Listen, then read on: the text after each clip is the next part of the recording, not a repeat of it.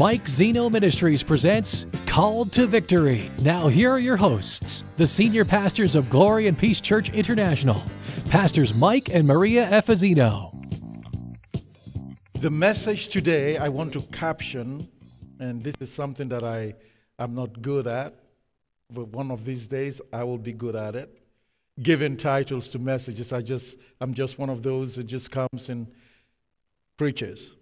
And so I very rarely give titles to messages. But if I were to give a title to the message today, it would be The Great Exchange. The Great Exchange.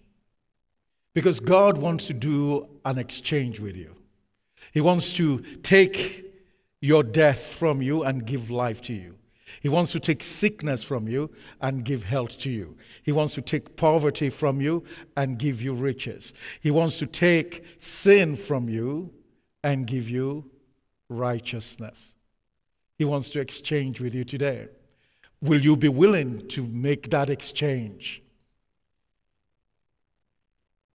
God wants to exchange with you. Are you ready for the exchange?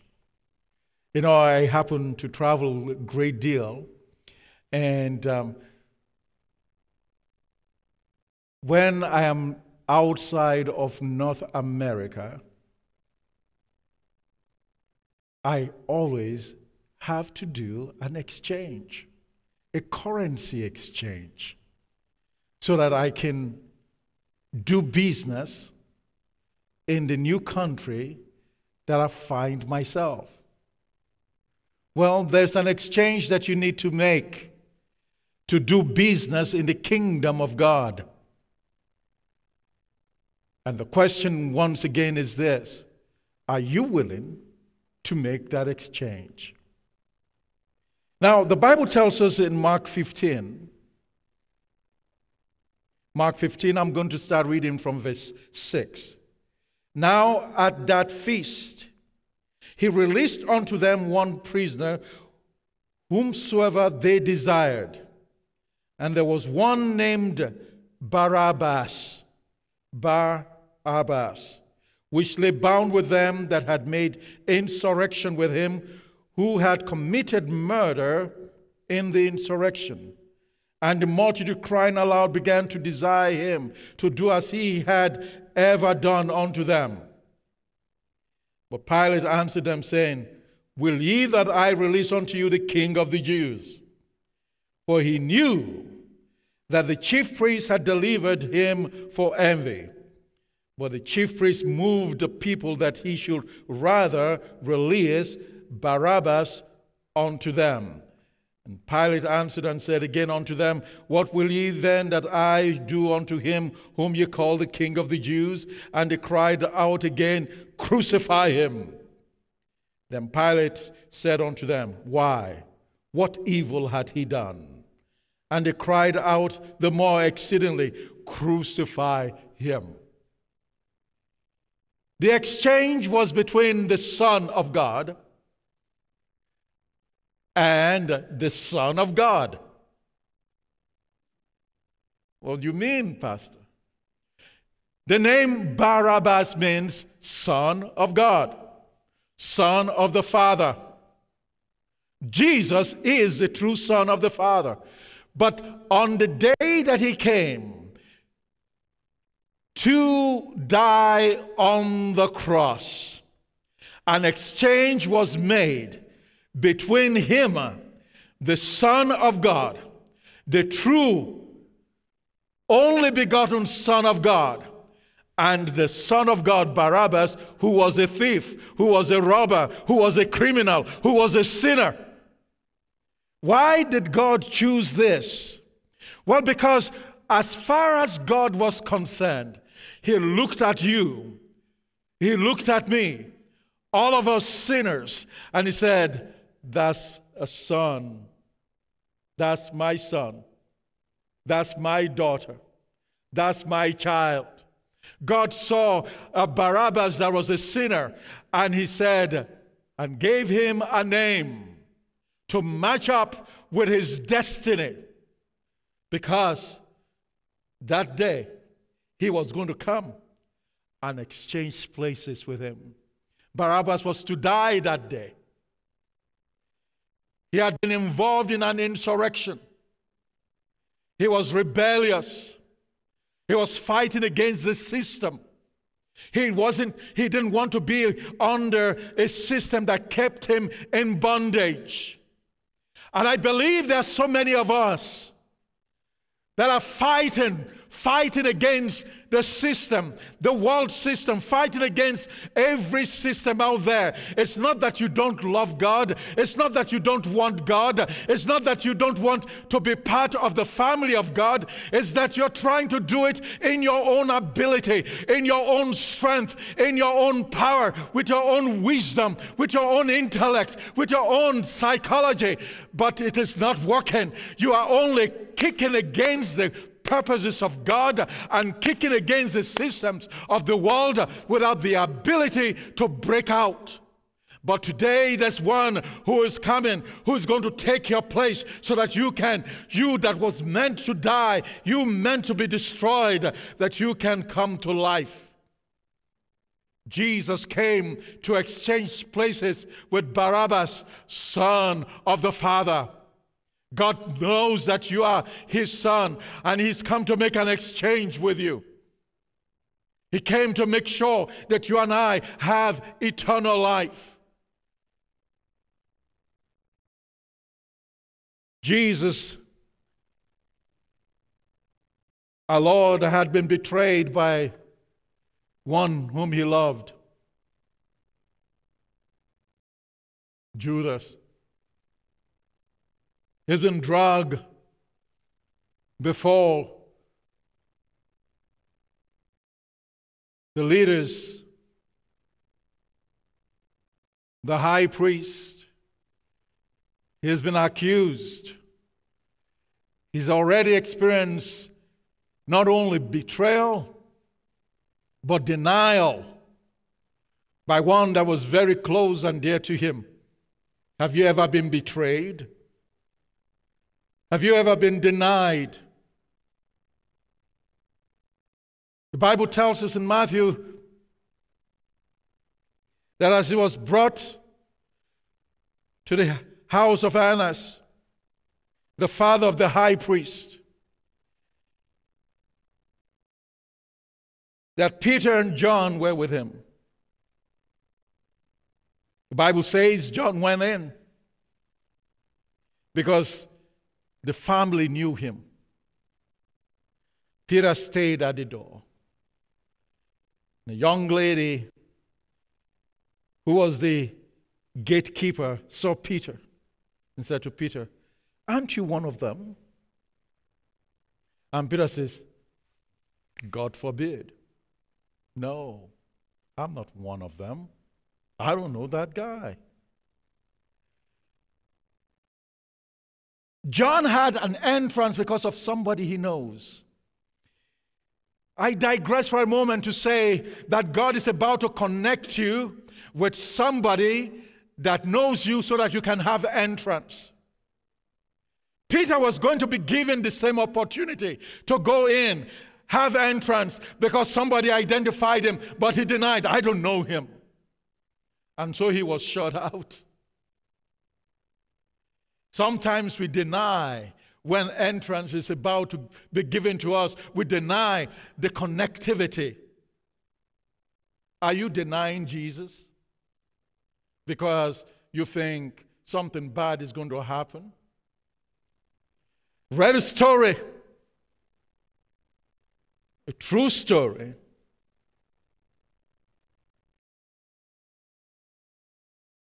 And these things are happening around the world. People are being persecuted. They came in and they're going to kill everybody who will not deny Jesus Christ. And there they were in church. And this person walked away. And that person walked away. And that person walked away, denying Jesus. But there was one seated there that will not move. This happened to take place in the underground church in China. soldiers were there, and yet they were sleeping out. We're not part of it. And finally, when everybody is gone, they congratulated the lady and said, we too, we are Christians. We wanted to make sure there were no traitors in here. Betrayal, denial. They had the opportunity to stand for the living God, but at the time of crisis, they denied. We have opportunities every day to either declare that we belong to the Lord or we don't. And it doesn't necessarily have to mean the giving up of your life. Sometimes we deny because of little things here and there that in the end of all the story matters nothing.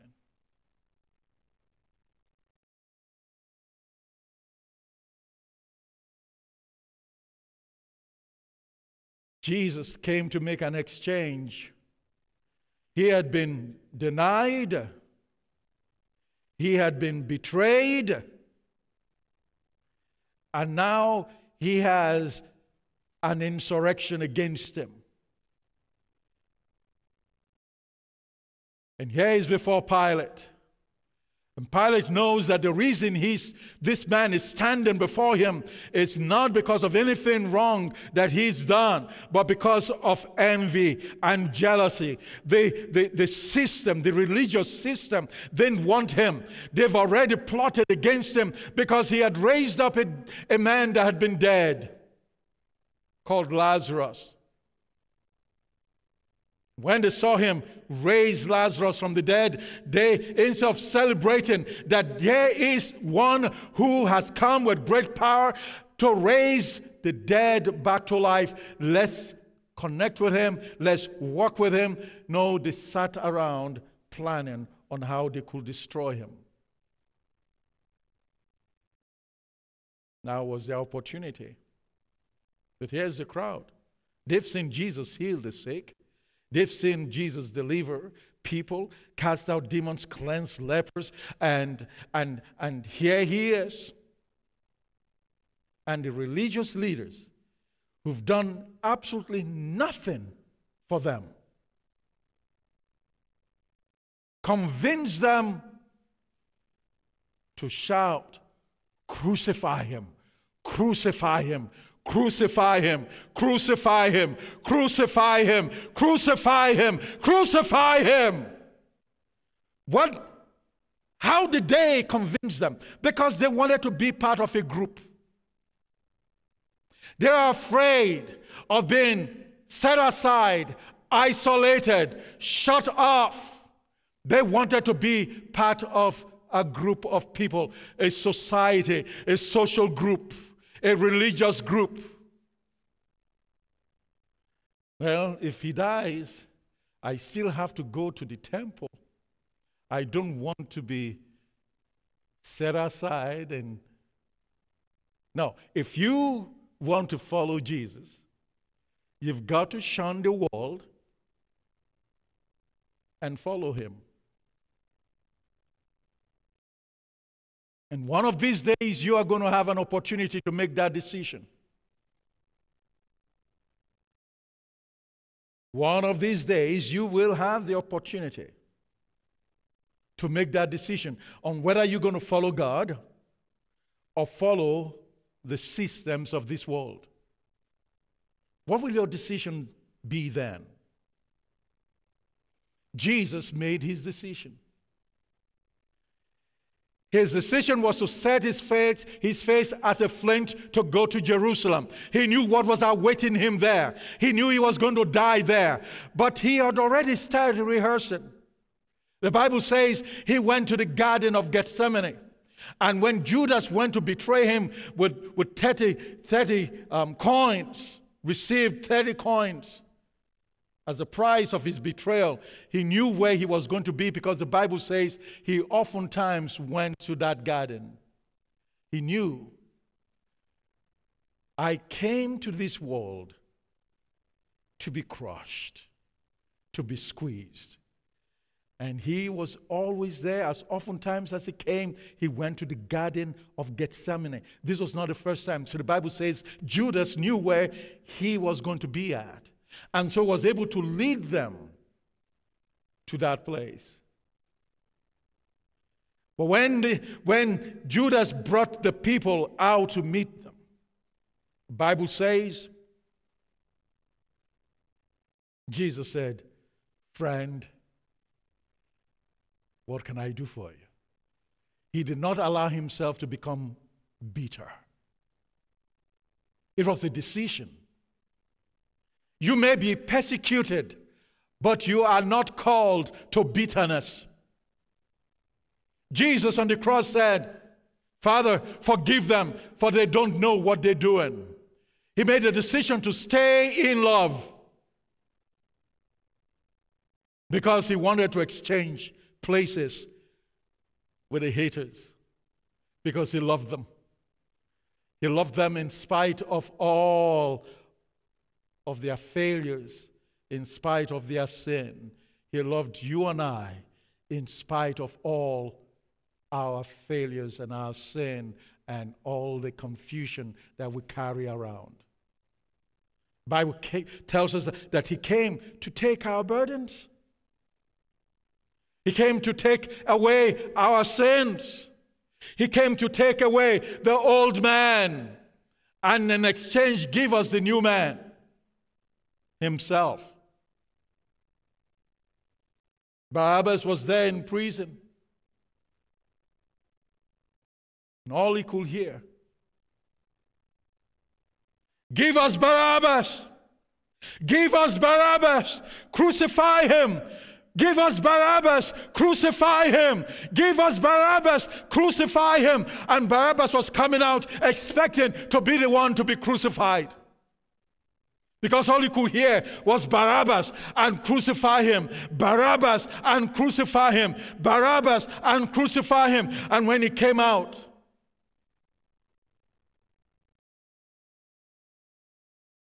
expecting to be the one to be crucified, he saw that there was someone else. His name is Jesus.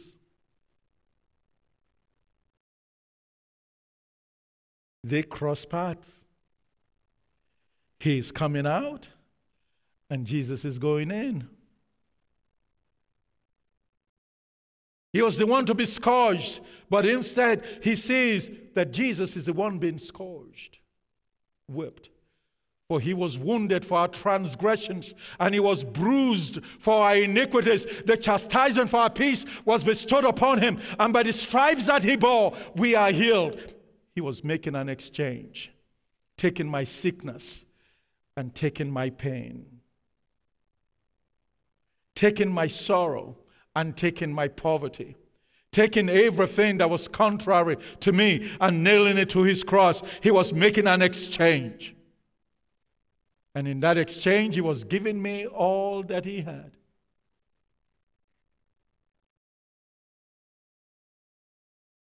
The Bible says that he who was rich became poor that we might become rich.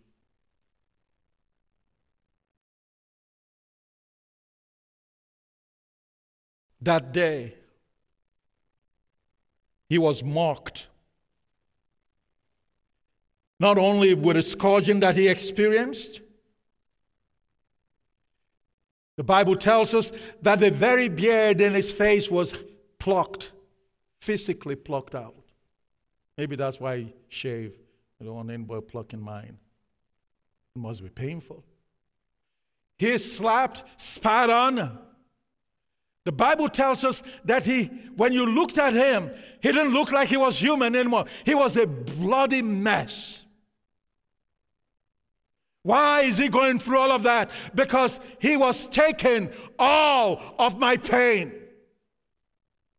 all of your pain, all of your sorrow, all of your defeat, all of your shame, everything that was contrary, he was taking onto himself. The Bible says they gave to him wine and myrrh, mixed with myrrh, to drink. And the Bible says Jesus refused it. I always wondered, why did he refuse the drinking of the myrrh? Until it dawned on me. Oh, I get it. It's because those two became like a narcotic. That was going to prolong or try to deaden his pain so that he can basically endure it through natural means. But he was not going to rely on what man had to give to him. But he was willing to taste the vinegar, because that taste he needed to represent everything that you and I are going through. He wanted us to know he's taken from us what will cause us pain. But whatever it is that's going to be a drug, he said, don't take it. And you know, in these end times, the Bible says that the world is going to be consumed by their sorceries, by their pharmaceutical systems, by their drugs. It's no wonder that in the world today, there are people popping pill after pill after pill after pill, and the pills are not working. They cannot work. They are only creating more problems. What you need is to exchange your pain with Jesus. He wants to take it from you and give to you his peace. He says, my peace I give to you, not like the world gives, give I unto you. Will you accept the peace of God today? Will you exchange places with him today? He came purposely to do that. He calls you a Barabbas, a son of the Father. Jesus is the Son of the Father coming to take your place and saying, you, Son of the Father, go home. Be free.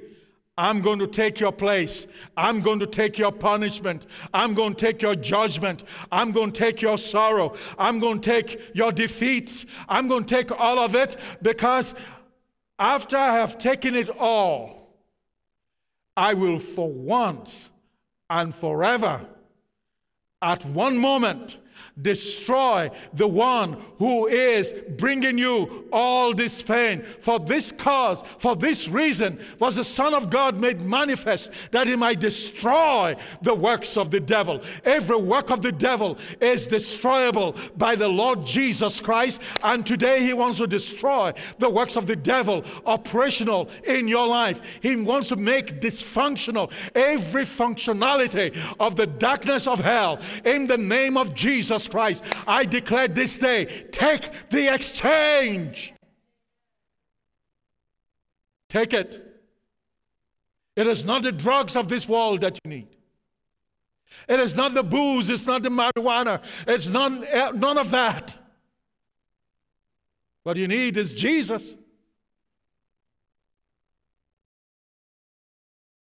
When you have Jesus, you have the creator of the whole universe.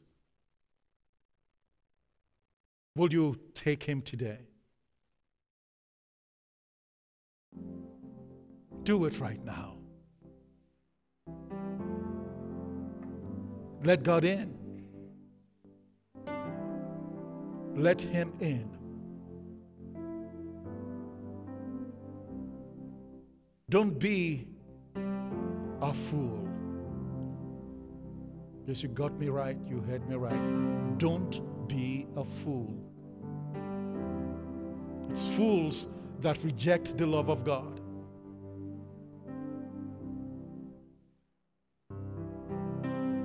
Wise people make the decision to follow him.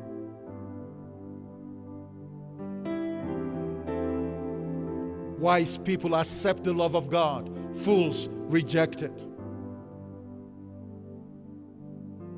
Will you make a decision right now? If you want to, I want to pray with you.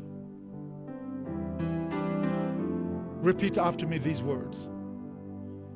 Lord Jesus, I am willing to make the exchange right now. I give you my life and I receive your life.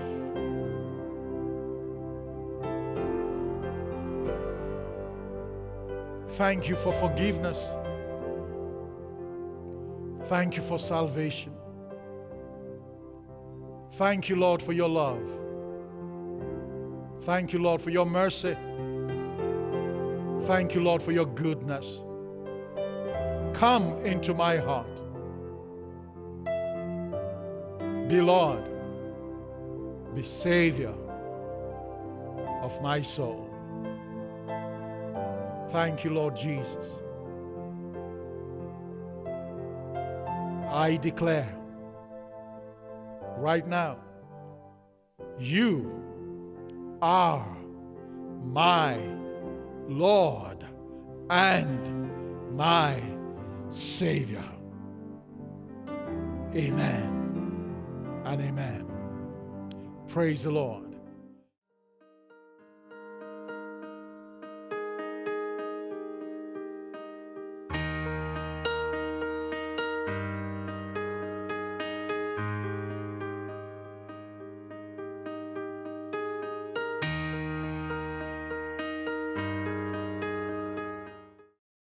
To receive a CD of today's program, send $10 to Mike Zeno Ministries, Post Office Box 3990, Winnipeg, Manitoba, R2W5H9.